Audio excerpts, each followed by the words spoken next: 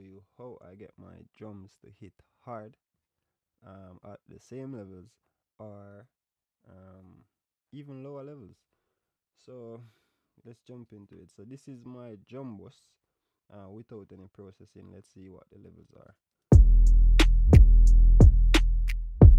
Alright, so you can see it's averaging between -5 and -7. Alright, so let's get it to hit hard. So the first thing I did was add on a clipper.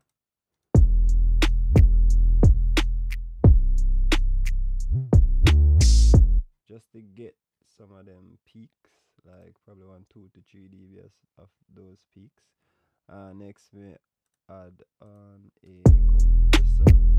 This compressor is this compressor is very good for like drums. The tray, it has a lot of different variations, but the tray is very good for tightening up those transients and just keeping the drums level. This is what I'm saying.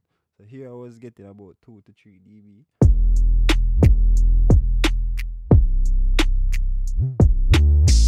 Yeah, and as you can see, the meter still not change. And next, we just get some saturation in. And for this one, I use the black box.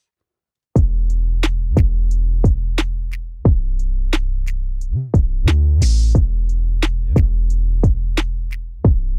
yeah, and the last thing was a limiter to kind of keep it consistent, but yet with the body. That's what I'm saying. So the limiter here, we had a ceiling of -8.9. We just kind of tighten it up with all of this.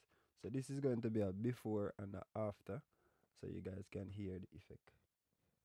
So this is before.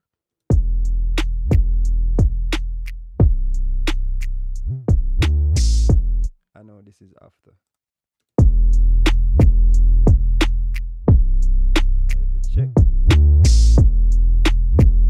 And if we check the levels, we can see that we are actually lower than where we started. 8.9. 8.9. So yeah, hope that helps.